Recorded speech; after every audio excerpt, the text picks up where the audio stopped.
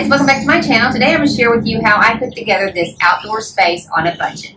Now it does require a little bit of sawing, but if you buy your wood at Lowe's, they will cut it for you. So if you want to know how to make this beautiful space, stick around. I'll show you how. Thanks for watching. And be sure to give me a like because it really helps my channel. Thank you so much.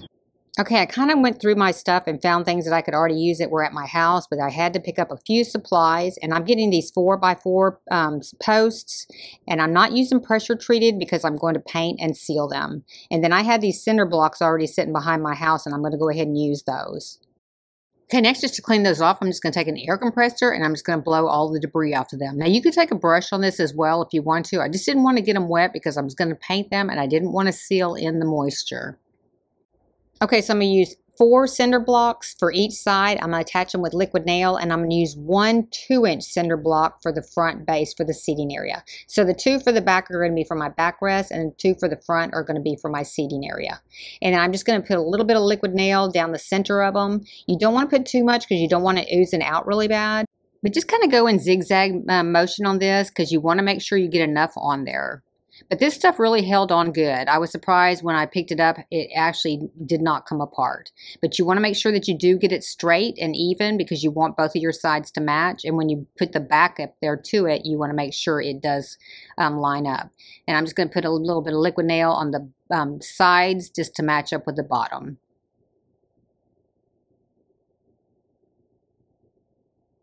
And then you want to clamp it. So be sure and clamp it after you get it straight.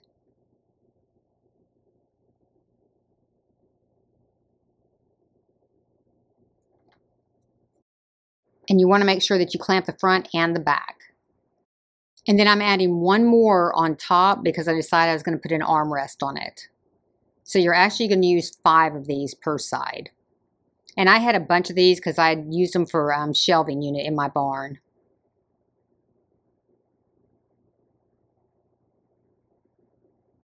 Okay, then I'm going to go ahead and glue the 2 pieces on the back. I'm just going to go ahead and glue right on top of here. And I'm going to let these dry really good before I move them and glue them to the front part.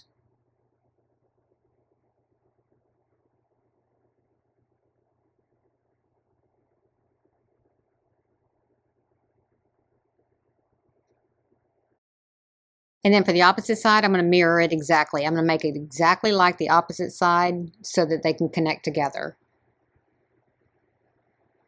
This was a pretty inexpensive way to put together an outdoor space. These cinder blocks don't cost very much, and you can paint them every year, or you can paint them every few years. You know, they're going to hold up.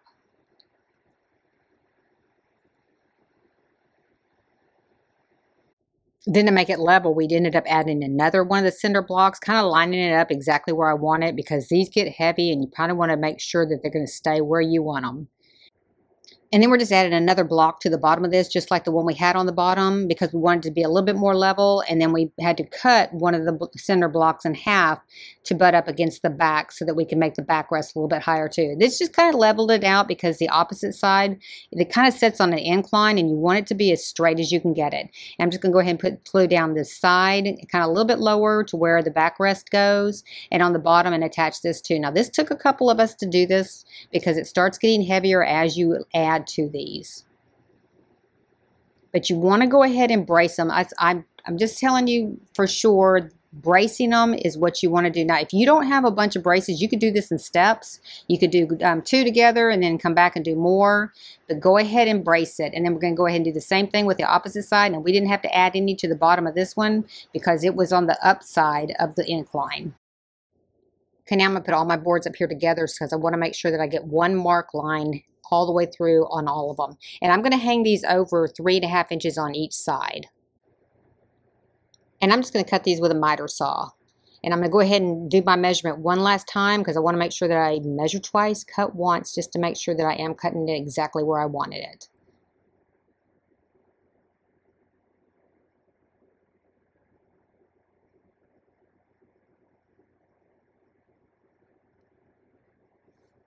Then I'm just going to take them outside. I'm going to put them on, I put them on these sawhorses, and I'm just going to use a palm sander just to sand them. I'm just going to kind of flip them and sand all 4 sides.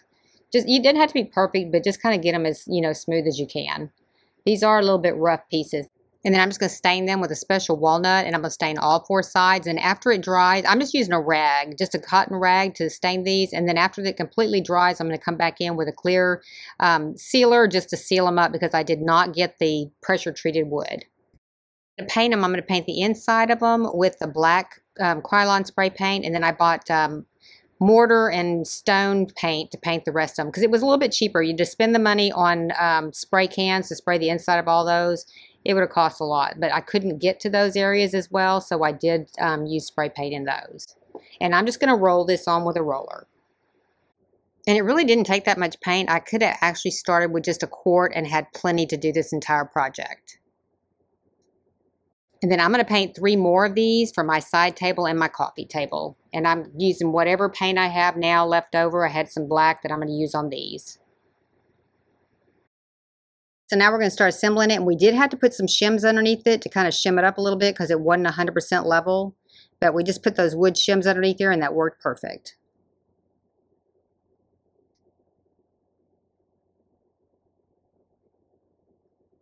And now we're putting in the wood. Just slide it right on through there. This was a pretty easy project actually.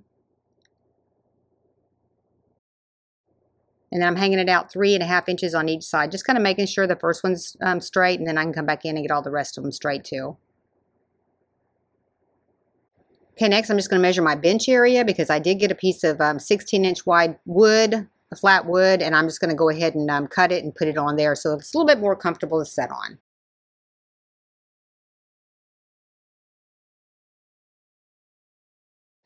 Okay, then I'm going to test fit it real quick just to make sure it does fit in the space before I go through the time to sand it and stain it. And I'm just going to sand it with a palm sander, and then I'm going to stain it with that same special walnut. And I'm going to do the sides with the special walnut as well. I'm not going to add any extra trim onto the sides or anything like that. I'm just using the piece of wood, and it was fine. It worked out good. And then I'm just going to attach that with the same liquid nail that I used on the concrete. The whole project was put together with liquid nail. This stuff really does hold up good. So if you're doing a project where you want it to really last, use the liquid nail. Okay, and to make a side table, I just got some special walnut stain, and I'm just going to stain that disc that I got at Lowe's. And I'm just going to attach it with the same liquid nail, and I'm going to just center it right on top. This is an easy way to make just a side table that's pretty inexpensive for your outdoor space.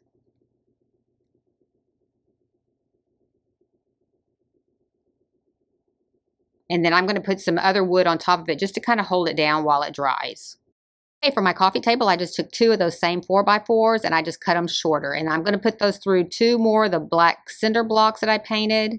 And then I'm going to go ahead and stain it after I sanded it. And then I got a tabletop for the top of it. I'm just getting a piece of plywood and then I'm just going to sand it, stain it, and then I am going to seal it with a sealer. You want to make sure that you do put a sealer on it. I'm just using a polyurethane sealer from Minwax on all of my pieces. To assemble them, I'm just going to take 2 of the black cinder blocks, and I'm going to face them to each other. Then I'm going to do a lot of measurements before I actually put my top on it. And once I did get my top on it exactly where I wanted it, I did take a pencil and draw a square around each one of those little blocks, so I knew exactly where to put it back on once I got it measured out right.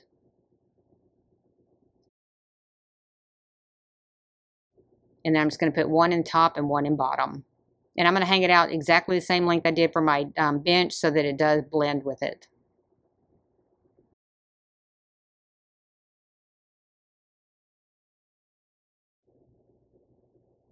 Okay, and then that's the side that I drew the where I'm going to lay it out on, so I can see it when I actually get the liquid nail on it. And again, I'm going to do the same thing with this. I'm just going to use the liquid nail again, and I'm just going to attach the tabletop. Now, after we got done doing this, because we had to move the table a little bit, it really wasn't as heavy as I thought it was going to be, and it does stay together really well. I mean, we just lifted it from the tabletop itself.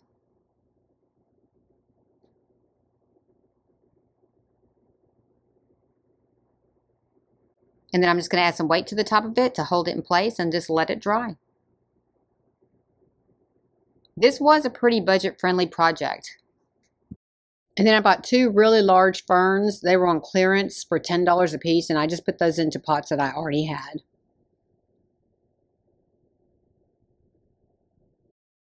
actual cost that I spent on everything to make this space for a bench, a coffee table, and a side table and some fern, I thought this came in pretty good at $296, and it's an excellent place to relax.